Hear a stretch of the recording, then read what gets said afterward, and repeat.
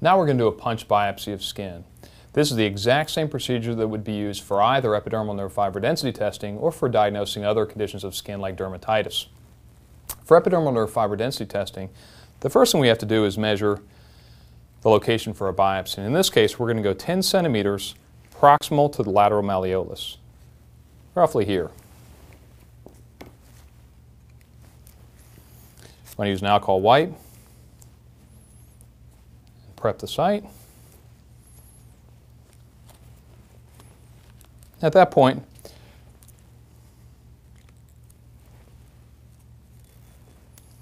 we're going to administer anesthesia.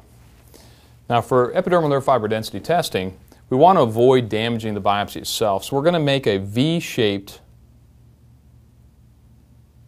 pattern of anesthesia.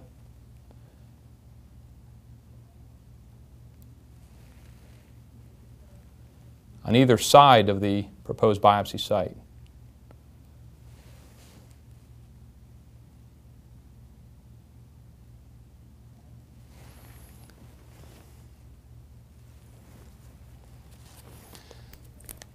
We'll top off with betadine.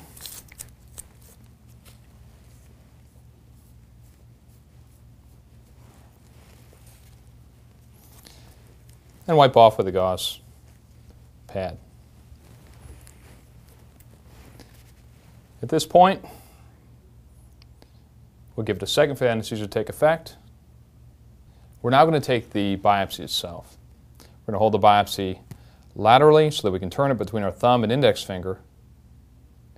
Now it's important with epidermal nerve fiber density testing that we turn the punch and don't just push it through the skin. In doing this, it's going to incise through the skin. In this location, usually we're going to go about halfway up the punch blade, withdraw the punch, and we've completed the incision now. Now the key with epidermal nerve fiber density testing is removing the specimen without damaging it. And what's very important is that we grab the specimen itself down deeply. In doing so, we won't damage the surface epidermis, which is needed to do the actual count. So we'll make sure we grab the specimen down deep, avoiding the surface epidermis, and remove.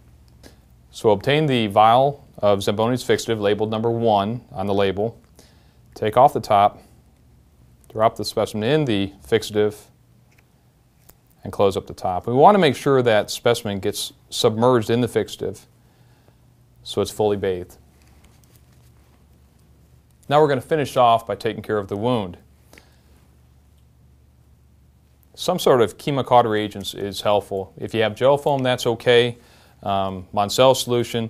Bottom line is we want to stop it from bleeding when the epi wears off. So we're going to put some chemocautery agent, in this case it's Moncel, press it on the wound for a few seconds, and we're done. Now we'll dress the wound. First we'll apply a triple antibiotic or some sort of bacitracin or whatever your product of choice is. I like to fold up a 4x4 in quarters for extra absorption. Place that over the wound. And then finally, just a common bandage over that.